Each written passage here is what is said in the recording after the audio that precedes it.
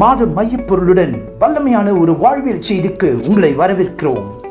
ஆழங்களில் கொண்டு செல்லும் வாக்குதத்தம், அசைக்கும் வேத வசனத்தின் வலிமை, அறியும் ஆவலை தூண்டும் வார்த்தை இதோ உங்களுக்காக. இந்த ஜூன் மாதம் மறுபடியுமாக இந்த வருஷத்தினுடைய வாக்குதத்தத்தை நாம் நினைவுபடுத்தி, இது மந்த் ஆஃப் ரெஸ்டோரேஷன் என்று சொல்லி, இது மறுசீரமைப்புக்கிற மாதமாக நாம் அனுசரித்துக் கொண்டிருக்கிறோம். போன வாரம் அருமையான சகோதரனுக்கு நான் ஒரு கிஃப்ட் கொடுக்கணும்னு இருக்கு. கண்டிப்பா அது ஒரு கிஃப்ட் உண்டு. கூட்டம் முடியறதுக்குள்ள probably we can give or next week I can give, right? So இந்த ரெஸ்டோரேஷன் மாதத்துல தேவன் எனக்குள் அவருடைய அதீத ரெஸ்டோரேஷன் வேலையை செய்கிறார் என்று விசுவாசிக்கிறவர்கள் கைகளை உயர்த்தி ஆண்டோட நாமத்தை மகிமைப்படுத்துங்க பார்க்கலாம். ஆமென். ஹல்லேலூயா, ஹல்லேலூயா. He is doing a restoration work. He is a God of restoration. அவர் புதுப்பிக்கிற தேவன், அவர் புதிதாக்குற தேவன், அவர் புதுமையாய் மாற்றுகிற தேவன், அவர் பழையதை புதிதாய் மாற்றுகிற தேவன். அவர் இருக்கிற நிலவரத்துக்கு அவர் மறுபடியும் அதை சிருஷ்டித்து நிலைப்படுத்துகிற, ஸ்திரப்படுத்துகிற தேவனாக இருக்கிறார். வாசிப்போமா நம்ம இந்த மூல வசனத்தை? ஏசாயாவின் புஸ்தகம் 44 அதிகாரம். வாசிங்க.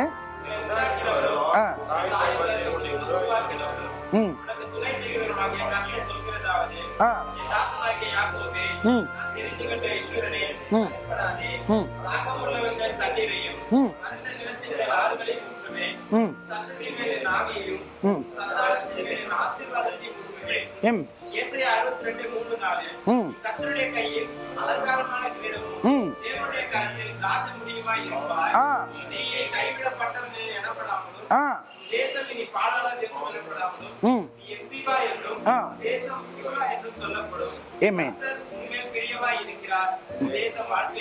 Amen. Hallelujah. கர்த்தர் உன்மேல் பிரியமா இருக்க உன் தேசம் என்னப்படும்? வாழ்க்கைப்படும். அதுதான் ரெஸ்டோரேஷனுடைய காரியம். ஆண்டவர் மறுபடியும் வாழ்க்கைப்படுகிற ஸ்தானத்துக்கு கர்த்தர் நம்மளை கொண்டு போகிறார். அல்லது இதுல மிக மிக அடிப்படையான காரியத்தை நீங்கள் ஒவ்வொருத்தரும் மிக கவனமாக இந்த வருஷத்துல நீங்கள் அதை சொந்தம் கொண்டாடுகிற அந்த நிலவரத்துக்கு வரும். என்னது? ஆண்டவரை நீங்க எப்படி சொந்தம் கொண்டாட போறீங்க இந்த ரெஸ்டோரேஷன் ப்ராசஸ்ல? என்னை உண்டாக்கினவர், என்னை உருவாக்கினவர், எனக்கு துணை செய்கிறவர். ஏசாயா 44:2-3, 62 அதிகாரம் 3-4 வசனங்கள். அப்ப முதலாவது நம்முடைய ஐடென்டிட்டிய, அவருடைய ஐடென்டிட்டிக்குள்ள இருக்கிறத கண்டுபிடிச்சிட்டோம்னா most of the problem is solve. ஏன்னா இந்த உலகத்துல ஐடென்டிட்டி கிரைசிஸ் போக போக போய்கொண்டே தான் இருக்கு.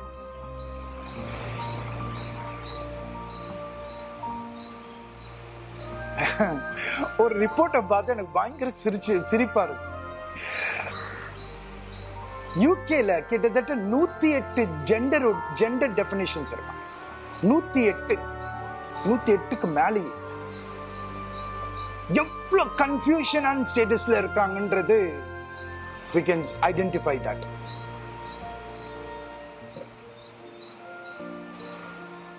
But here is a God who says, உன்னை உண்டாக்கினவர், தாயின் கருவில உன்னை உருவாக்கினவர், உனக்கு நான் என்ன பண்றேன்? துணை செய்கிறேன் என்று சொல்லி அவர் நமக்கு அந்த தைரியத்தையும் அந்த நம்பிக்கையும் தருகிறார். அல்லேலூயா, அல்லேலூயா, அல்லேலூயா.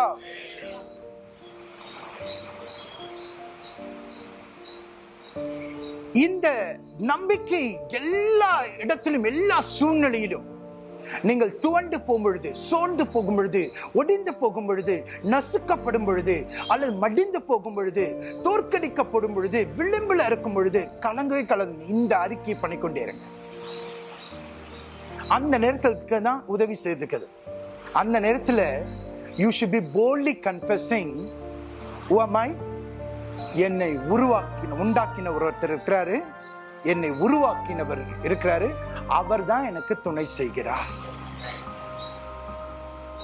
சில நேரத்தில் கோலியாத் மாதிரி பெரிய பிரச்சனைகள் உங்களுக்கு முன்பாக வந்து நிற்கும்.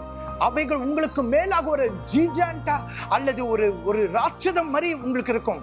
வியாதி ஒருவேளை உங்களுக்கு அது தலைக்கு மேல நிற்கிற மாதிரி இருக்கும். உங்களுக்கு இருக்கிற பிரச்சனைகள், குடும்ப பாரங்கள் ஒருவேளை அவைகள் பெரிதா இருக்கும். எதிர்காலம் அது குறித்த பயம் உங்களுக்கு ராட்சதம் போல, ஜாயண்ட் போல உங்களுக்கு முன்னாடி நிற்கும். ஆனா நீங்க அந்த நேரத்தில் மிக தெளிவாக அறிக்கைப்பட வேண்டும். அதை கண்டு நீங்க பயப்படக்கூடாது, அதை கண்டு நீங்க கலங்கக்கூடாது. இஸ்ரவேல் ஜனங்கள் எல்லாரும் கோலியாத்துக்கு முன்பாக நடுங்கி பயந்து பின்வாங்கி போனாங்க.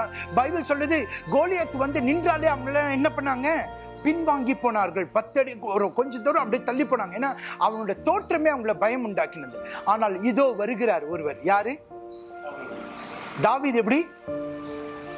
ஒரு குட்டி பையன். விட்டா கோலியாத்தை வந்து இடுப்புல வைத்து அந்த கேலி செய்யற அந்த கார்ட்டூன் மாதிரி இடுப்புல வைத்து கொண்டு போற அளவுக்கு தான் தாவீது. ஆனா தாவீதுக்கு எப்படின்னு சொல்றேன், எல்லாரும் பயந்துட்டு இருக்கும் பொழுது சவுல் கிட்ட போய் சொல்றான், இவன் யாரு நம்மளை பத்தி பேசுறதுக்கு? என்கிட்ட நான் இவனை எதிர்கொள்றேன். எல்லாரும் பதைக்கிறாங்க. இங்க ட்ரெயின் ஆனவங்க எல்லாரும் இருக்காங்க. ராணுவத்துல பயிற்சி பெற்றவர்கள் இருக்கிறார்கள், அதிகாரத்தில் இருக்கிறவர்கள் இருக்கிறார்கள், முறையாக பயிற்சி பெற்றவர்கள் இருக்கிறார்கள். அதனாலதான் தாவீதுக்கு சவுல் கூட என்ன பண்றாருன்னா, அந்த தலைச்சீராவையும் தான் போர்த்து கொண்டிருந்ததானே அந்த கவசத்தையும் கழட்டி கொடுக்கிறான். தாவீது என்ன பண்றது? அதுதான் தாவீதுடைய ஞானமும் புத்தியும். நான் அதை படிக்கும் பொழுது ரொம்ப ஆச்சரியப்பட்டேன். தாவீது அது போட்டு பார்த்துட்டு அப்படியே போல, ஐயோ நமக்கு கொடுத்துட்டாங்களே, ஒரு அதிகாரத்தை கொடுத்துட்டாங்க, ராஜாவுடைய கேடயமே நமக்கு கிடைச்சதுன்னா நீங்களும் நானும் என்ன ஆகும்? தலைக்கால் தெரியாம போயிடும். ரைட்? ஆனா தாவீது அந்த நேரத்தில் தான் பாருங்க, தாவீது அது பிராக்டிஸ் இல்லாதனால நடந்து பார்க்கிறான். அவனால நடக்க முடியல. எனக்கு பயிற்சி இல்லை, இதுல எனக்கு அபியாசம் இல்லை, நான் இது பழகல. நான் பழகினது ஒண்ணு உண்டு, என்ன தெரியுமா? என் தேவன் என் ஆடுகளை மேய்க்கும் பொழுது என்னை சோம்பேறியாக இல்லாமல் எனக்கு ஒண்ணு கற்றுக் கொடுத்தார். நான் ஆடுகளுக்காக கவன்களை எய்து கொண்டே இருந்தேன். அந்த கவனும் கல்லும் போதும் இந்த கோலியாத்தை வீழ்த்துவதற்கு என்று சொல்லி அவன் சொல்றான், என் தேவன் ஆகிய கர்த்தர், நான் ஆடுகளை மேய்க்கும் பொழுது ஒரு கரடியும் சிங்கமும் வந்தது, என் ஆடுகளை ஒன்று பேய்த்து கொண்டு போகும் பொழுது அவரின் வாயில பிடித்து இழுத்து அவளை 2ஆக பிளந்து போட்டேன். யாரை அடையாளப்படுத்துறாரு? ஒரே ஒரு வாய் தான் சொல்லுது, மீதி எல்லாரும் சந்தேகமா? டேவிட் அங்க அடையாளப்படுத்துறாரு, என் தேவனாகிய கர்த்தர். ஒரு விஷயம், எனக்கு அந்த சிங்கத்தையும் கரடியும் ஒப்பு கொடுத்தது போல இந்த பெலிஸ்தனையும் என் கையில் ஒப்பு கொடுப்பார் என்று அந்த நேரத்தில் எப்படி அடையாளப்படுத்தினாரு? தன்னை உண்டாக்கினவர், தன்னை உருவாக்கினவர், எனக்கு துணை செய்கிற அவரை அடையாளப்படுத்தின தாவீதை போல நீங்கள் இருப்பீர்கள் என்றால் உங்களுக்கு முன்பாக இருக்கிற கோலியாத்தை குறித்து நீங்க என்ன பண்ண மாட்டீங்க? பயப்பட மாட்டீங்க. நீங்க உலக ஞானமும் மனுஷிக ஞானமும் இயற்கை ஞானமும் யதார்த்தத்தின் ஞானத்தினால கைட் பண்ணப்படுவீர்கள் என்றால் then you will do calculation, you will do myths, you will do all sorts of things that will make you to turn aside. இவனா போய் நான் எதிர்கொள்ள முடியாது, இதோ இவன் எவ்வளவு பெரியவனாக இருக்கிறான், என்னால முடியாது என்று நினைக்கலாம். ஆனா தாவீது ஒரு சிறியவன், அவனால ஒண்ணுமில்லை. ஆடுகளுக்கு பின்னாடி போன அவனை ஆண்டவர் கொண்டு வந்து இங்க யுத்தத்தில் நிற்க வச்சு கோலியாத்தை ஒரு கூழாங்கல்னால அந்த கவனும் கூழாங்கலும் வைத்து இவ்வளவு பெரிய வீரனை வீழ்த்தடிக்க முடிஞ்சது எதுவென்றால் தாவீது தன்னுடைய ஐடென்டிட்டியை இந்த உண்டாக்கினவர், உருவாக்கினவர், துணை செய்கிற இவருக்குள்ள ஸ்ட்ராங்கா இருந்தபடினால்தான். Come on everyone, give the Lord a mighty hand everyone. நீங்கள் கர்த்தருடைய வசனத்தை கேட்கும் பொழுது கொண்டாடுகிறவர்களா இருக்க வேண்டும். வாயத்தை அறிக்கை பண்ணி கொண்டே இருங்க, என்னை உண்டாக்கினவர், என்னை உருவாக்கினவர், எனக்கு துணை செய்கிறவர். ஹல்லேலூயா, ஹல்லேலூயா, ஹல்லேலூயா. இந்த காலவெளியில கூட ஒரு சிறு எக்ஸாம் நான் உங்களுக்கு A to Z வரைக்கும் நம்ம என்னென்ன ரெஸ்டோர் பண்ண வேண்டும் என்றது ஏற்கனவே நாம் பார்த்தோம், ரைட்? பட் இந்த ட்ரிப் கொஞ்சம் டீடைல்டா ஒவ்வொன்று பார்க்க போறோம். So A stands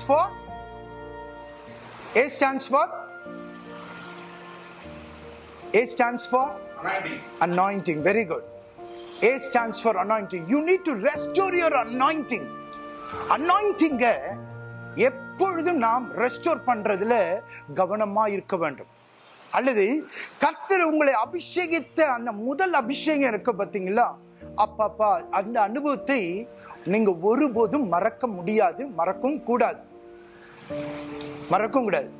நீங்க என்னதான் ஆவிக்குரிய ஜீவிதத்துல பல வருஷத்துக்கு பயணம் பண்ணாலும் முதல் முறையில நீங்க அபிஷேகம் பெற்ற அந்த தருணம் உங்களால மறக்கவே முடியாது. I still remember my first day. நான் 10th standard லீவ்ல இருக்கிறேன். இப்போ அதாவது 9th standard 10th போறேன். இந்த 9th லீவ்ல அப்ப நான் ஆவிக்குரிய ஜீவிதத்துல எனக்கு விருப்பம் இல்லை. ஏன்னா கொஞ்சம் அப்படி சரிவா போயிட்டு இருந்த நேரம் விருப்பம் இல்லை. ஆனா எங்க அம்மா அன்னைக்கு நைட் பிரேயர் தானேப்பா, போயிட்டு வந்துடுறேன், பரவாயில்ல போயிட்டு ஒரு நாள். நான் காலையெல்லாம் போயிட்டு ஃபுட்பால் எல்லாம் விளையாடிட்டு பயங்கர டயர்டா இருக்கும். ஆனாலும் லீவ் நாள்னால அது ஒரு காரியத்தையும் தட்டி கழிக்க முடியாம அதனால நான் போனேன். ஆனா அந்த இரவு என்னோட வாழ்க்கையினுடைய திருப்பு முனையா அமையும் என்பதை ஆண்டவர் ஏற்கனவே அவர் தீர்மானித்திருந்தார் போல. அந்த இரவு ஏறக்குறைய 70 வாலிபர்கள் கூடியது. I still remember. I don't have any music systems, no singing, nothing. ஒரு வேர்டை சொல்லி ஒரே ஒரு கோரஸ் பாடி ஆவில நிரம்ப, அந்த அபிஷேகத்தில் நிரம்ப. First day, the first 10 o'clock ஆரம்பிச்சது. First break 2 o'clock. அப்புறம் ஒரு எல்லாம் டயர்ட் ஆயிட்டு எல்லாம் தண்ணி வேர்த்து பயங்கரமான ஒரு பிளாக் காஃபி குடிச்சிட்டு திருப்பி 2வது ரவுண்ட். 6 மணி வரைக்கும், காலையில 6 மணி முடியும் பொழுது, oh my god, that was a thing. ஒரு வாஷிங் மிஷின்ல துணியை போட்டா அந்த வாஷிங் மிஷின்ல இருந்து துணியை அப்படியே எடுக்கும் பொழுது நீங்க போட்ட மாதிரி எடுத்தீங்கன்னா அந்த மிஷின் ஒர்க் ஆகலன்னு அர்த்தம். நீங்க போட்டது வேற வந்தது வேற மாதிரி இருந்ததுன்னா அந்த மிஷின் பவர்ஃபுல்லான மிஷின் அர்த்தம். ஒரு மிஷினுக்கு அப்படி இருக்கும்னா பரிசுத்த ஆவியானவருக்குள்ள அன்னைக்கு போயிட்டு வந்த பிறகு that was a whole world for me. Hallelujah. I still remember that day. நான் அது முடிச்சிட்டு என் வீட்டுக்கு வர்றேன். என் வீடு உண்மையிலே the same place here, the back side.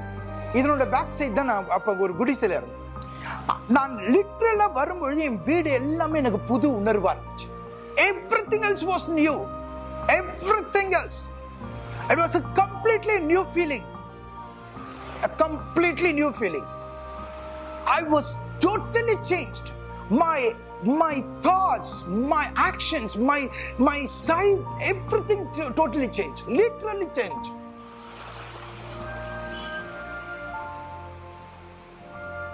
அந்த anointing எனக்கு இன்னும் மறக்கவே முடியாது. சில நேரத்தில் நான் இப்பொழுது நான் வாஞ்சிக்கிறேன், ஆண்டவரே எனக்கு மறுபடியும் அந்த இது கொண்டு போங்க ஆண்டவரே. Those are the days so powerful. The heaven on earth, heaven on earth. அதனால அனாயிண்டிங்க நீங்க எப்பொழுதும் ரெஸ்டோர் பண்ணுகிற அந்த கவனத்துல ஞானத்துல இருக்கணும்.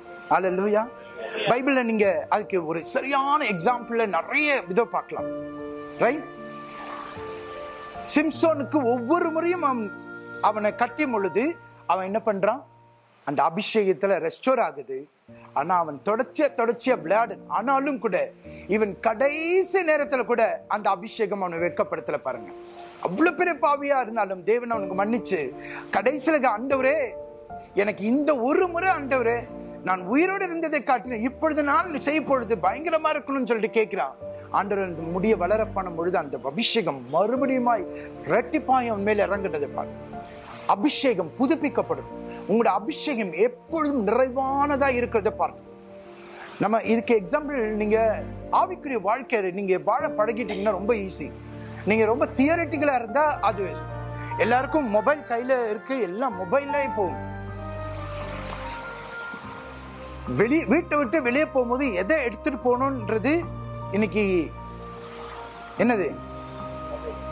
ட்ரெஸ், அதுக்கப்புறம் மொபைல். பர்ஸ் கூட தேவையில்லை இப்போ. ஆனா மொபைல் எடுத்துட்டு போலன்னா அப்படிதான் நம்ம உலகமே விட்டு போன மாதிரி ஆயிடு. ஆனா இந்த மொபைல் சார்ஜ் இல்லைன்னா நீங்க என்ன பண்றீங்க? என்ன பண்றீங்க சொல்லுங்க, சும்மா சாதாரணதை கேட்டு. சார்ஜ் என்ன போடுறீங்க? யூ நோல 40% இருந்ததுன்னா அது 100% வர வரைக்கும் டக்குன்னு போடணும். கம்மியாயிடுச்சுன்னா உங்களுடைய அபிஷேகம் குறையிறது உங்களுக்கு நன்றாக தெரியும். நீங்கள் அபிஷேகத்தில் குறையும் பொழுது அந்த அபிஷேகத்தை புதுப்பிக்கிறது அந்த ஜாக்கிரதையும் உங்களுக்குள்ள இருக்கும், அந்த கவனம் இருக்கும். அந்த restoration on anointing is very important. ஏசாயாவின் புஸ்தகம் 10ஆம் அதிகாரம் 27ஆம் வசனத்தை சீக்கிரமா வாசிங்க. ஏசாயாவின் புஸ்தகம் 10ஆம் அதிகாரம் 27ஆம் வசனத்துல நீங்க என்ன வாசிக்கிறீங்க? இந்த அபிஷேகம் ஒவ்வொருத்தர் மேலும் இருக்கிற அபிஷேகம் புதுப்பித்து அது நாம் அந்த பழைய நிலவரத்துக்கு அல்லது ஆதி நிலவரத்துக்கு வருகிற வரைக்கும் நாம் கவனமா இருக்க வேண்டும். வாசிங்க.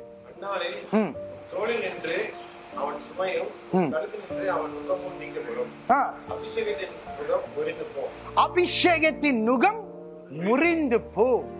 நீங்க the yoke that will be broken by the anointing. அபிஷேகத்தின் மூலமா நுகங்கள் முறிந்து போக பண்ணப்படுகிறது. அப்ப நம்ம வந்து ஒவ்வொரு முறையும் அதனாலதான் புதுப்பிக்கப்படும். நீங்க புதுப்பிக்கப்படல உங்க நுகங்கள் உங்க மேல பலுவாகி பலுவாகி பலுவாகி அதுவே உங்களுக்கு பழக்கப்பட்டதாய் மாறணும். அதனால ஃபர்ஸ்ட் ரெஸ்டோர் பண்ண வேண்டியது அபிஷேகம். எல்லாரும் தலைமையில கைகளை வைங்க பார்க்கலாம். ஆண்டவர் என்னை புது எண்ணெயினால் அபிஷேகம் படுகிறார். எல்லாரும் சொல்லுங்க பார்க்கலாம். காலைதோறும் என்னை அபிஷேகம் படுகிறார். புதிய எண்ணெயினால் அபிஷேகம் பண்ணுகிறார். மகிழ்ச்சியின் ஆவியினால் அபிஷேகம் பண்ணுகிறார். சந்தோஷத்தினால் என்னை நிரப்புகிறார். ஹல்லேலூயா. Hallelujah.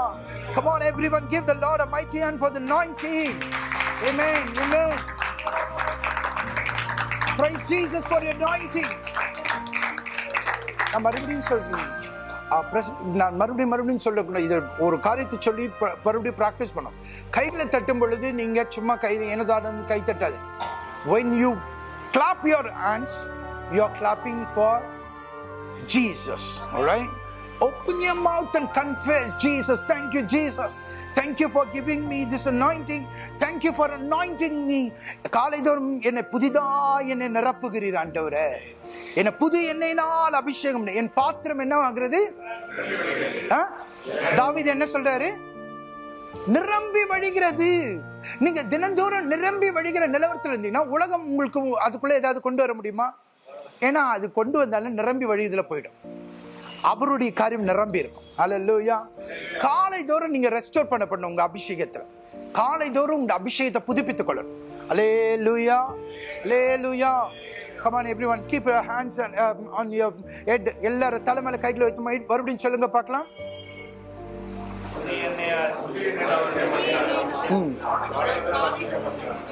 Amen. Amen. Thank you Jesus. Hallelujah. Hallelujah. Thank you. இரண்டாவது be for very good burden for the lost souls. அழிந்து போற ஆத்துமாக்கள் மேல ஒரு தாகமும் ஒரு பாரமும் இருக்க வேண்டும். be for burden. இந்த burden ரெஸ்டோர் ஆகும். கிறிஸ்துவ வாழ்க்கையில அல்லது godly லைஃப்ல இந்த burden-ஐ லாஸ் பண்ணிட்டீங்கன்னா உங்களோட கிறிஸ்டியன் லைஃப் சர்வசாதாரணமா இருக்கும். சர்வசாதாரணமாயிடும். நீ நிறைய பேர் ஏன் வந்து அவர்களுடைய அபிஷேகத்திலையும் அவருடைய காரியங்களிலும் நிற்க முடியாம இருக்காங்க? because they compromise this burden for the lost to some other things. சொகுசான வாழ்க்கை. நான் ரட்சிக்கப்பட்டேன், நான் நல்லா இருக்கேன், நான் ஞாயிற்றுக்கிழமை வரேன் போறேன், இது இல்லை அப்படின்ற ஒரு நிலவரத்துக்கு கம்ஃபர்ட் குள்ள போயிட்டேன்னா that life will become a meaningless life. நீங்கள் தினந்தோறும் அழிந்து போற ஆத்துமாக்களுக்காக தினந்தோறும் அந்த பேர்டனால நிரப்பப்பட நீங்க வாஞ்சிக்கும். அதனாலதான் மிஷனரிகள் காலை தோறும் அவர்கள் இந்த பேர்டனை புதுப்பித்துக் கொள்வாங்க. இப்போ ஊழியக்காரங்கள்லாம் எங்களுக்கு ஒரு பிரேயர் காலையில அது ஒவ்வொரு ஊழியக்காருக்கும் வித்தியாசம். அந்த காலையில ஆத்துமாக்களுடைய பாரத்தினால் நிரப்பப்பட்டால் தான் அந்த நாள் முழுதும் அந்த தரிசனத்தோடு ஓட முடியும்.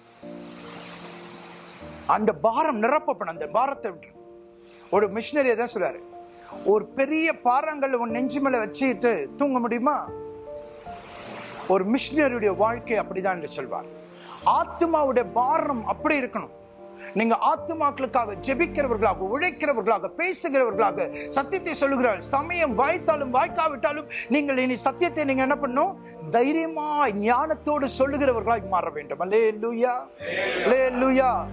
அது நீங்க பண்ணணும்னா உங்க life, Christian life your life should be active now. இந்த burden for the loss எப்பவுமே restorationல இருக்கும். நீங்க இந்த burden லாஸ் பண்ணிட்டு இன்னும் உங்களோட கிறிஸ்டியன் லைஃப்ல நான் நல்லா இருக்கிறேன்னு சொல்லவே முடியாது. அதனால இந்த burden for the lost is very important. வாசிங்க பார்க்கலாம். ரோமரின் புத்தகம் 9ஆம் அதிகாரம் 1ஆம் வசனத்தை வாசிங்க. வீட்டுக்கு போய் 1ல இருந்து 5 வாசத்துக்குள்ளங்க சீக்கிரம். எனக்கு மிகுந்த துக்கமும் இடைவிடாத மனவேதனையும் உண்டாகிறது. நான் சொல்லுவது பொய் அல்ல, கிறிஸ்துவுக்கு உண்மையை சொல்கிறேன் என்று பரிசுத்தாவிக்குள் என் மனசாட்சியோ. போதும், நீங்க வீட்டுக்கு போய் 1ல இருந்து 5க்குள்ள. ஆனா ஃபர்ஸ்ட் பகுதி என்ன மறுபடியும் சொல்லுங்க. எனக்கு மிகுந்த துக்கமும். எப்படி? எனக்கு மிகுந்த துக்கமும். நம்முடைய சபை மிகவும் இளந்தளிர்ந்த சபை. பாருங்க, எல்லாரும் பூவும் பிஞ்சுமா இருக்கிற சபை. இங்க நிறைய பிள்ளைகளுடைய குடும்பம் இன்னும் இந்த சத்தியத்துக்குள்ள வரல. நிறைய குடும்பம் ரட்சிக்கப்படல. நிறைய குடும்பத்தில் இருக்க அப்பா அம்மா இன்னும் ரட்சிக்கப்படல. ஒரு சிலர்களுடைய குடும்பத்தில் இருக்க வந்து வராம இருக்கிறாங்க இன்னைக்கு. அப்படிப்பட்டவர்களை குறித்து நீங்க கண்டு காணாதவர்களா இருக்கக்கூடாது. உங்களுக்கு ஒரு ஆத்தும பாரம் இருக்கணும்.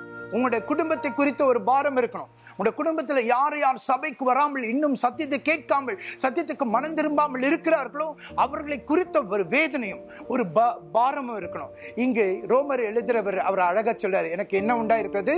மிகுந்த துக்கம் உண்டா. இங்கிலீஷ்ல என்ன வாசிக்கிறோம்?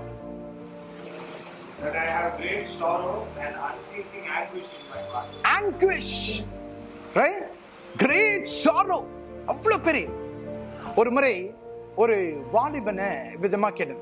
அந்த வாலிபனை ரட்சிப்புக்குள்ள வழி நடத்துற ஒரு தம்பி, அவன் மிகவும் ரொம்ப சோர்ந்து அவன் பாவத்தில் இருக்கும் பொழுது ஒரு சகோதரன் எல்லாரும் கைவிட்ட பொழுது அவன் மேல அதிக அன்பு வைத்து அன்பு அதிகமா காட்டி அவனை கிறிஸ்துவுக்குள்ள வழி நடத்தி கொண்டு.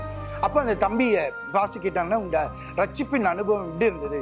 ஆம் பாஸ்டர், எல்லாரும் நான் இப்படியா என்னை மாறின பொழுது என்னை கரையில இருந்து என் மேல அந்த மண்ணையும் சேற்றையும் ஏறி இறைத்தவர்கள் நிறைய பேர் இருந்தாங்க. என்ன நிறைய பேர் வந்து வேடிக்கை பார்த்தாங்க. ஆனா ஒரு சகோதரன் இதை தாண்டி என்னை நீந்தி நான் நிக்கிற கடல்ல சேத்துல அவர் என்னை தேடி வந்தாரு. அவர் என்னை தேடி வந்த போதிலும் நானும் அவரை வந்து அடிச்சேன்.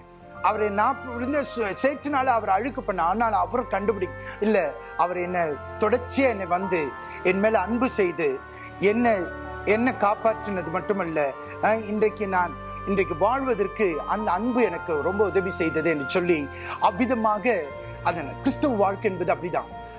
நீங்க ஒரு ஆத்துமாவை ரட்சிப்பதற்கு என்னவெல்லாம் செய்யக்கூடுமோ அதெல்லாம் செய்வதற்கு நாம் தயாரா இருக்கிறோம். You need to go to an extent. அதனால தான் ஆண்டவர் சொல்றாரு, உன்னை 1 மைல் தூரம் நடக்க சொன்னா 2 மைல் அவனோடு கூட போ. ஏன்னா அவனை ஆதாயம் பண்றதுக்கு நாம் என்ன ஒண்ணு செய்ய நாம் ரெடியாக இருக்க வேண்டும். எப்படி? ஏன்னா ஒரு ஆத்மாவுடைய விலை இந்த உலகத்தில் ஈடு இணை இல்லாத உலகம். அதனாலதான் தேவனுடைய வசனம் சொல்வது, ஒருவன் உலகம் முழுவதும் ஆதாயப்படுத்த தன் ஆத்மாவை நஷ்டப்படுத்தினால் அவனுக்கு லாபம் என்ன? Come on, give the Lord a mighty hand, everyone. Jesus, hallelujah. Amen, amen, Jesus, Jesus. உங்களுடைய சகோதரிகள், குடும்பத்தில் இருக்க உறுப்பினர்கள், உங்களுடைய நண்பர்கள், உற்றார்கள், உறவினர்கள், உங்களுடைய ரோட்ல இருக்க பார்க்கிறவர்கள் மேல உங்களுக்கு ஒரு பாரம் இருக்கும். உலகத்துக்கு நீங்க போகும் பொழுது எல்லா இடத்துல ட்ரெயின்ல போறீங்களா, அங்க பாரப்படணும். ஃபர்ஸ்ட் அந்த பாரம் இருக்கு செக் பண்ணணும். நீங்க உங்களால சொல்ல முடியலன்னா கூட, ஆனா அந்த பாரம் இருக்கிறது இருக்கணும். ஆண்டவரே இவ்வளவு பேர் இருக்காங்க, ஆண்டவரே பஸ்ல போகும்பொழுது ஆண்டவரே என்னோட கூட இவ்வளவு பேர் டிராவல் பண்றாங்க, ஆண்டவரே நான் எப்படி ஆண்டவர் சுவிசேஷம் சொல்வேன்? எப்படி இவர்களுக்கு நான் சொல்றேன்? ஒரு ஸ்தானம் ஜெபிக்கிறேன், ஆண்டவரே ஜெபிங்க. அந்த சின்ன காரியத்தை செய்யுங்க. ஆண்டவர் உங்களுக்கு சுவிசேஷம் சொல்ல வழிகளை உண்டாக்குவார். Hallelujah. He will make a way for you. Hallelujah. To share the gospel, the good news. Hallelujah. அந்த burden நமக்கு இருக்கணும். மூன்றாவது, see for compassion. நீங்க இந்த கம்பேஷனை ரெஸ்டோர் பண்ணுகிறவர்களா இருக்கு. தமிழ்ல என்னது? மனதுருக்கம். மனதுருக்கம் உள்ள இருதயம் பெற்றுக்கொள். இயேசு மனிதர்களுக்கு உதவி செய்வதற்கு முதல் காரியம் என்ன செய்யுங்க பார்க்கலாம்? மனதுருக்கம். அவர் அநேக இடங்கள்ல பார்க்கும். மத்தேயு 14:21 நம்ம வாசிக்கிறோம், அவர் அநேக ஜனங்களை பார்த்து ஆடுகள் இல்லாத மேய்ப்பனை போல இருக்கிறதுனால அவர்கள் என்ன பண்ணாரா? இயேசு கண்டு மனதுருகினார். வியாதியஸ்தரை கண்டு மனதுருகினார். அவர்கள் விடுதலை இல்லாத மக்களை பார்க்க மனதுருகினார். அந்த மனதுருக்கம் தான் அவரை என்ன பண்ணுறது, அவர்களுக்கு அற்புதங்களையும் சுகத்தையும் அதிசயங்களும் செய்ய என் இயேசுவுக்கு அது ஒரு பெரிய காரியமா இருந்தது. அதே மன உருக்கம் உள்ளவர்களாய் நாம் ரெஸ்டோர் பண்ணணும். நம்முடைய ரெஸ்டோரேஷன் இந்த கடினமான உலகத்துல, செல்ஃபிஷான இந்த உலகத்துல, சுயநலமிக்க உலகத்துல, செல்ஃப் சென்டர்டா இருக்கிற இந்த உலகத்துல நாம் ஆத்துமாக்கள் மேலும் கிரைஸ்ட் சென்டர்டா, கிங்டம் சென்டர்டா, கம்பேஷனட்டா நாம் இருப்போம் என்றால் இந்த உலகத்தை அசைக்கக்கூடியவர்களாய் கர்த்தர் நம்மை மாற்றுவார். Amen. Praise Jesus. Praise Jesus. Praise Jesus. Praise Jesus. ஒரு முறை ஒரு ஊழியக்காரர் எழுந்து, அப்பெல்லாம் உங்களுக்கு எப்படின்னா, இந்த ஊழியக்காரர் தான் பிரசங்கம் பண்ணுவாங்கன்னு சொல்ல மாட்டாங்க. ஆதி காலத்துல எல்லாரும் ஆயத்தத்தோடு வரணும். தம்பி கர்த்தருடைய வார்த்தை சொல்லுப்பா சொன்னா, you need to be ready. You need to be ready. சகோதரி வாங்க கர்த்தருடைய வார்த்தையை சொல்லுங்கன்னா, they should be ready. That's the standard of the ஆதி காலத்தினுடைய நிலவரம். அதே போலதான் ஒரு ஊழியக்காரன் பாஸ்டர், சீனியர் பாஸ்டர் சொல்ற, இன்னைக்கு செய்தி இவருக்கா ஒன்னும் புரியல, மேடையில போய் ஏறணும்னு பல ஆயிரக்கணக்கில் இருக்கவங்களை பார்த்துட்டு கண்ணை மூடிட்டாரு. கண்ணை மூடினவரு உள்ள உடஞ்ச அழுதுன்னு அழுறாரு. எல்லாம் இங்க அழுது. நீங்க நம்ப மாட்டீங்க, 45 நிமிஷம் வெறும் அழுகதான். சபையார் ஓன்னு அழ. ஒரு அந்த மனதுருக்கத்தின் ஆவி சபைக்குள் ஆண்டவர் கொடுத்து ஒரு எல்லாரும் கண்ணீரோடு அன்றைக்கு நிரம்பின அபிஷேகம். அது போல ஒரு பிரசங்கத்தை யாருமே கேட்டதில்லை என்று சொல்லி அப்படிப்பட்ட அனுபவங்களை பார்க்க. மனதுருக்கத்துக்கு அவ்வளவு பெரிய, when your heart, when your soul is constrained for others, it has a compassionate, it moves things. Hallelujah. அது காரியங்களை என்ன பண்ணும், மூவ் பண்ணும். அல்லேலூயா, அல்லேலூயா. உங்களுக்கு உண்மையான டைட்டானிக் ஹீரோ யார் தெரியுமா? டைட்டானிக் ஹீரோ கேள்விப்பட்டிருக்கீங்களா? எல்லாரும் நீங்க என்ன சொல்வீங்க? லியோனார்டோ அது சொல்வீங்க, right? But the real டைட்டானிக்கோட hero யார் தெரியுமா? அங்க போன ஒரு ஏழையான, I don't remember his name, I then John something it will come, right? Real hero அவரோட ஊழியக்காரர். சின்ன அவருடைய பாப்பாவை, அவருடைய வைஃப் இறந்துட்டு சின்ன பிள்ளைய கூட்டிட்டு போறாரு. எங்க போற வழியில இந்த ஆக்சிடென்ட் நடக்குது. என்ன தெரியுமா பண்ணாரு? அந்த பாப்பாவை சேஃபா ஏத்திட்டு இவர் அந்த முழுகிற ஒவ்வொருத்தருக்கும் அந்த நேரத்துல எழும்பி முழுக போற ஒவ்வொருத்தருக்கும் தூக்கி, இயேசு உனக்காக மரித்தார், நீ அவரை ஏற்றுக்கொள்ளுன்னு சொல்லிட்டு சின்ன ஜெபம் பண்ணிட்டு அவர்களுக்கு அந்த நேரத்துல அவங்க ஏற்றுக்கொண்டாங்கன்னா ஜெபிச்சு அவங்க ஞானஸ்தானம் கொடுத்த மாதிரி கொடுத்து அடுத்துன்னு போயிட்டு உண்மையிலே கிட்டத்தட்ட 160 பேருக்கு மேல அன்றைய நாள்ல ரட்சிப்புகளை நடத்திருக்கிறார். தான் மரிக்க போறது தெரியும், ஆனா நான் மரிக்கிறதுக்கு முன்னாடி பரலோகத்துக்குரிய ஆட்களை இந்த பூமியில நான் சேவ் பண்ணுன்றது அதெல்லாம் எவ்வளவு பெரிய காரியம். அந்த மனதுருக்கம் நமக்குள்ள இருக்கும். நீங்களும் நானும் அப்படிப்பட்ட மனதுருக்கம் உள்ளவர்களா இருக்கும். நாம சொகுசான வாழ்க்கையில இல்ல, நாம ஏதோ ரட்சிக்கப்பட்டோம், நாம நல்லா இருக்கோம், நாம இந்த ஒருபோதும் அந்த இதை திரும்பிடக்கூடாது. ஏசு கிறிஸ்து மனதுருக்கம் உள்ளவராக இருந்தார். அவருக்கு சிங்காசனம் இருந்தது, ராஜரீகம் இருந்தது, ஆளுகை இருந்தது, கர்த்தத்துவம் தோளில் இருந்தது. அதெல்லாம் இல்ல, மனிதன் இழந்து போன மனிதனை நான் மீட்க போகிறேன் என்று சொல்லி அவர் உங்களையும் என்னையும் தேடி வந்தார். மனதுருக்கம் உள்ளவராய் வந்து நம்ம மேல அன்பை காட்டினதுனால இன்றைக்கு நீங்களும் நானும் இருக்கிறோம். அல்லேலூயா. அதனால காலை தோறும் நீங்க புதுப்பிக்க வேண்டிய காரியம் மூன்றாவது காரியம் என்னது? கம்பேஷனேட் உள்ள இருதயம். ஆண்டவரே எனக்கு மனதுருக்கம் உள்ள இருதயம். நான்காவது D for desire. என்னது? desire, வாஞ்சை for கர்த்தருடைய வீட்டுக்கும் கர்த்தருடைய வேலைக்கும் உள்ள வாஞ்சையை நீங்க பெற்றிருக்க வேண்டும். இந்த வாஞ்சை என்பது மிக மிக இண்டிகேஷன் நீங்க லைன்ல இருக்கிறீங்கன்னு அர்த்தம். இந்த வாஞ்சை உங்களுக்குள்ள குறையும் பொழுது உங்களுடைய உள் லைன், உங்களுடைய இன்னர் ஸ்ட்ரென்த் எங்கேயோ காம்ப்ரமைஸ் ஆகுதுன்னு நீங்க விளங்கிக்கொள்ளும். இல்ல, தாவீது சொல்றார், நான் கர்த்தரிடத்தில் ஒன்றை கேட்டேன், அதையே நாடுவேன், அதையே நான் வாஞ்சிக்கிறேன் என்று சொல்றேன். என்ன வாஞ்சிக்கிறது? ஜீவனுள்ள நாளெல்லாம் நான் உங்க வீட்டுல ஆலயத்துல இருக்கணும், உங்களோட மகிமை காணணும், உண்மை ஆராய்ச்சி பண்ணணும், அதுதான் என்னோட வாஞ்சி ஆண்டவரே என்று சொல்லி அவர் கர்த்தருடைய வீட்டை குறித்தும் கர்த்தருடைய வேலையை குறித்தும் அவ்வளவு வைராக்கியம். அதனாலதான் பாருங்க, ஆலயம் சாலமோனால தான் கட்டப்படும் என்று சொன்னாலும் ஆண்டவருக்கு மேல கோச்சிக்கல. ஆண்டவர் தன்னை எனக்கு அந்த சான்ஸ் கிடைக்கலையேன்னு சொல்லிட்டு இல்ல. ஆண்டவர் இதானே சொன்னீங்க, சாலமோன் கட்டட்டும், நான் எல்லா காரியத்தையும் சேகரிச்சு வைக்கிறேன் ஆண்டவரே. சாலமோனுக்கு தேவையான தங்கம், வெள்ளி, வெண்கலம், வைடூரியம், தேவையான இரும்புகள் எல்லாவற்றையும் தாவீது சேகரித்து வந்தான். அதுதான் தாவீதுடைய வைராக்கியம். அந்த வாஞ்சி கர்த்தருடைய வேலை குறித்தும் கர்த்தருடைய வீட்டை குறித்து தான வைராக்கியம் நமக்குள் சரியாக அது புதுப்பித்துக் கொண்டே இருக்கணும். அது ஃப்ரெஷ்ஷா வச்சுட்டு இருக்கணும். அல்லேலூயா. சங்கீதம் 27:4. கர்த்தரிடத்தில் ஒன்றை நான் கேட்டேன், அதே நாடுவேன். நான் கர்த்தருடைய மகிமையை பார்க்கும்படியாகவும் அவருடைய ஆலயத்தில் ஆராய்ச்சி செய்யும்படியாகவும் நான் என் ஜீவனுள்ள நாளெல்லாம் கர்த்தருடைய ஆலயத்தில் தங்கியிருப்பதையே நாடுவேன். I will desire one thing. நீங்க உங்களுடைய, அதுவும் இந்த கடைசி நாட்கள்ல உங்க கைகளில் உலகம் இருக்கிறது. நீங்க நினைச்சீங்கன்னா உலகத்துக்குள்ள எப்போ வேணாலும் நீங்க போலாம், அல்லது உங்களை உலகம் எப்போ இருக்கிற அளவுக்கு நீங்க ப்ராக்சிமஸா இருக்கீங்க, க்ளோஸா இருக்கீங்க. முன்னாடிலாம் ஒரு 1 hour செலவழிக்கிறதுக்கு பீச்சுக்கு போலாமா, இதுக்கு போலாமா அப்படின்னு யோசிக்கிற காலம் உண்டு. இப்போ 1 hour ஸ்பெண்ட் பண்றதுலாம் அசால்ட். ஒரு மூலையில உட்காந்து சல்லுன்னா இங்க இருந்து நியூசிலாந்து போயிட்டு வந்துடலாம், ஆஸ்திரேலியா போயிடுறாங்க பிள்ளைங்க, இங்க இருந்தே எல்லா உலகத்துக்கும் சுத்திட்டு வராங்க. அப்படிதானே? That is how the world. ஆனா அதன் மத்தியில நீங்க கர்த்தருடைய வீட்டை குறித்தும் கர்த்தருடைய வேலையை குறித்தும் வைராக்கியம் உள்ளவர்களா இருக்கணும். எல்லாரும் சேர்ந்து அந்த வசனத்தை வாசிங்க பார்க்கலாம். சங்கீதம் 27:4 வசனம் வாசிங்க.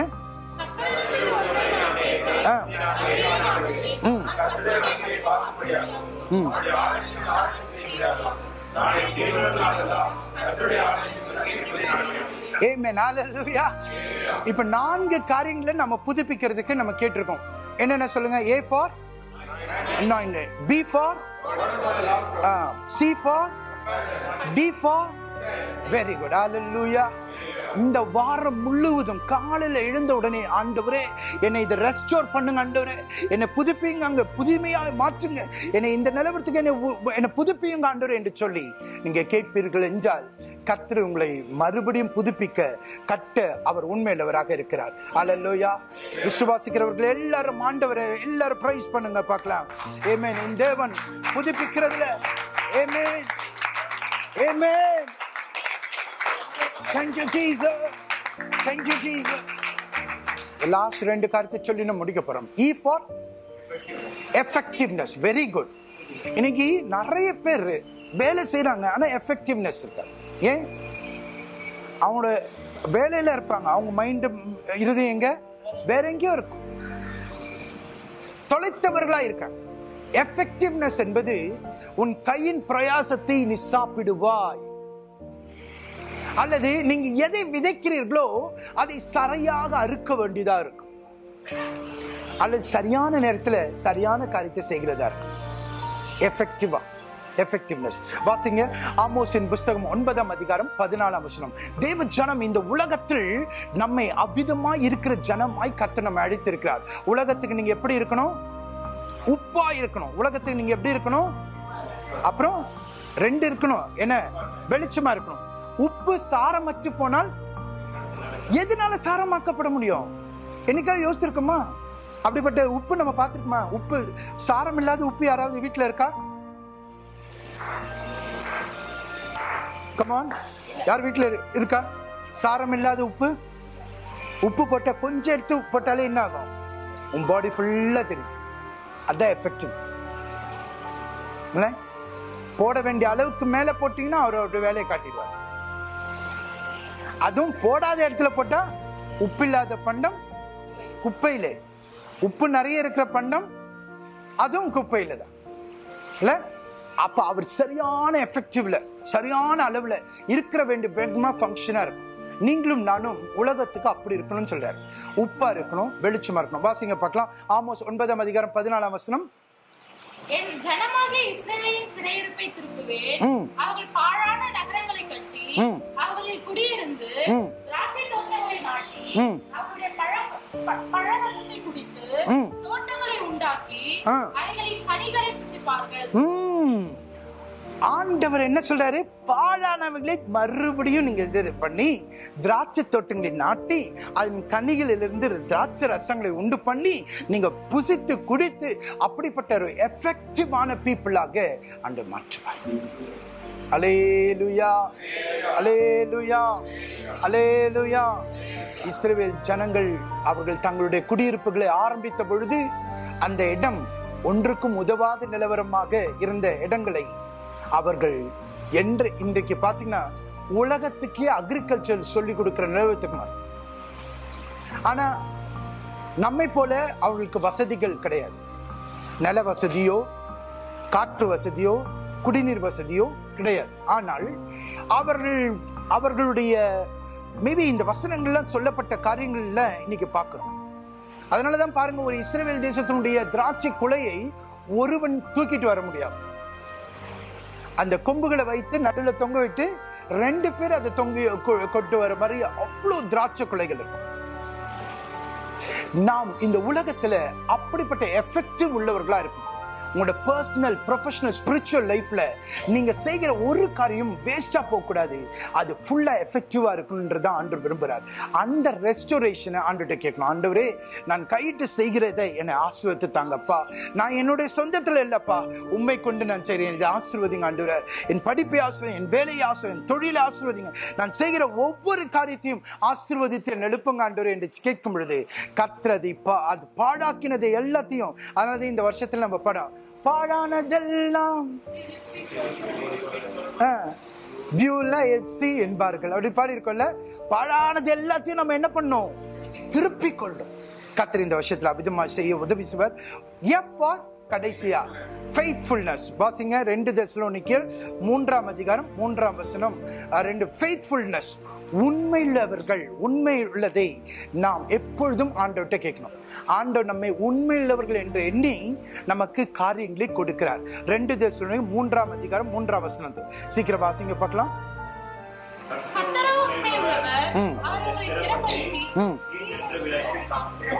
ஆமென், ஹல்லேலூயா. கர்த்தர் என்ன பண்ண? உண்மையுள்ளவர். அந்த உண்மையை கர்த்தர் நம்ம இடத்துல எதிர்பார்க்கிறார். நாம் செய்கிற கொஞ்சத்தில் உண்மையா இருந்தால் அநேகத்தில் உன்னை என்ன பண்ணுவேன்? அதிகாரியா வைப்பேன். உனக்கு கொடுக்கப்பட்ட கொஞ்சத்துல நீ உண்மையா செய். யாரும் பார்க்கிறதுக்காக அல்ல, யாரும் உன்னை மேன்மைப்படுத்துறதுக்காக அல்ல. உனக்கு கொடுக்கப்பட்டவைகளில் உண்மையா இருப்பா என்றால் கர்த்தர் உன்னை அநேகத்தில் அதிகாரியா வைப்பார். அல்லேலூயா, அல்லேலூயா, அல்லேலூயா. அதனாலதான் பவுல் சொல்றாரு, உண்மையுள்ளவர்கள் என்று எண்ணி ஆண்டவர் இந்த கனமான ஊழியத்தை நம்முடைய கைகளில் கொடுத்திருக்கிறார். இந்த ஒன்னஸ் மிஷன் கூட பாருங்க, இந்த உலகத்துக்கு யாருக்கும் வெளிப்படுத்தாத இந்த மேலான காரியத்தை நமக்கு வெளிப்படுத்தி இருக்கிறார். இதை எப்படி நம்ம கொண்டு போக போறோம்? இன்னைக்கும் இன்டர்நெட்ல கோடிக்கணக்கான இன்ஃபர்மேஷன் இருக்கு. என்னோட கூட ஒர்க் பண்ற டீம் மெம்பர்ஸ்க்கு தெரியும். இந்த லோகோக்கு ஆரம்பிச்சோம், இன்னும் ஒரு ஒன்னஸ் வசனத்தின்படி இருக்கிற ஒரு லோகோ இன்னும் ஒண்ணு கூட இல்லை. மாறான டூப்ளிகேஷனுக்கு 100 வகையான இது இருக்கு. அப்ப எப்படிப்பட்ட ஒரு வேலையை உண்மையுள்ளவர்கள் என்று எண்ணி கர்த்தர் நம்மகிட்ட கொடுத்திருக்கிறார். நாம் அதை கனமா எழும்பி நாம் அதை சரியாக நாம் எடுத்து இந்த பூமிக்கு கொண்டு செல்ல வேண்டும். அதனால இந்த ரெஸ்டோரேஷன் ப்ராசஸ்ல 3 வகையான ஒரு ப்ராசஸ் இருக்கு. ஒன்று ப்ராசஸ், பார்ட்னர்ஷிப் அண்ட் டிஸ்கவரி. இந்த 3 ஸ்டெப்ல ஆண்டவர் இந்த ஒவ்வொரு காரியத்தையும் உங்களை ரெஸ்டோர் பண்ண உண்மையுள்ளவராக இருக்கிறார். A for B for C for D for E for F for. நீங்க இந்த வாரம் முழுவதும் ஆண்டவரே இந்த ரெஸ்டோரேஷன் எனக்கு கொண்டு வாங்க ஆண்டவரே, எனக்குள்ள இதை தாங்க ஆண்டவரே என்று சொல்லி நம்ம எல்லாரும் ஆண்டவர்கிட்ட கேட்க போறோம். கர்த்தர் உங்களை ஸ்திரப்படுத்தி மறுபடியும் புதுப்பித்து உங்களை புதுமையாக்குவாராக. இந்த வசனத்தின் மூலமாய் கர்த்தர் உங்களை ஒவ்வொருத்தரும் ஆற்றி தேற்றி அரவணைத்து உங்களை உண்டாக்குவாராக.